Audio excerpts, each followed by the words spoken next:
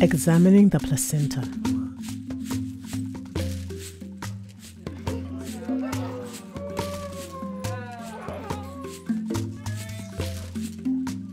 After the baby is safely born, it's time to deliver the placenta. Usually, it delivers within a half an hour. As it comes out, hold it in both hands and twist it to bring all the membranes together. There should be minimal bleeding that stops quickly. Sometimes though, a piece of placenta or membrane is left behind in the uterus. This can lead to continuous bleeding and infection.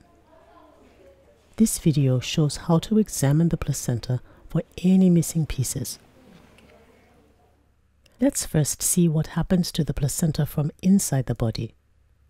After the baby is born, the uterus contracts, and soon after, the placenta separates from the wall of the uterus.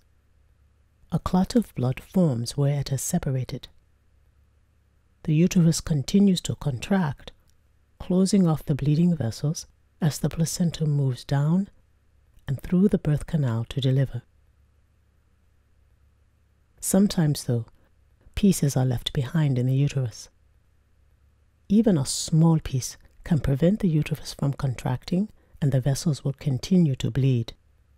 This can lead to hemorrhage or infection. It's important to carefully examine the placenta. The smooth and shiny side faced the baby in the uterus.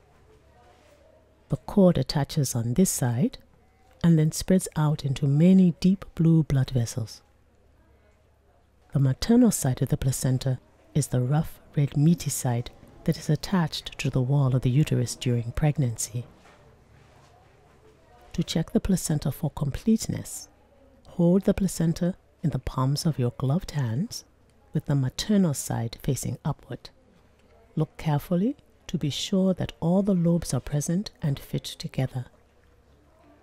Check the edges of the placenta for torn veins that could indicate extra lobes.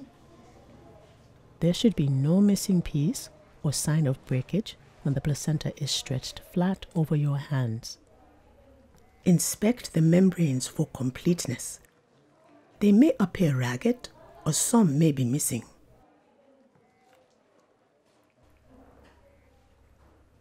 If a portion of the maternal surface of the placenta is missing, it's likely that the placenta pieces are still in the uterus. It can be dangerous for the mother if any parts of the placenta are left behind. She is at risk of postpartum hemorrhage and infection because the uterus will not be able to contract completely.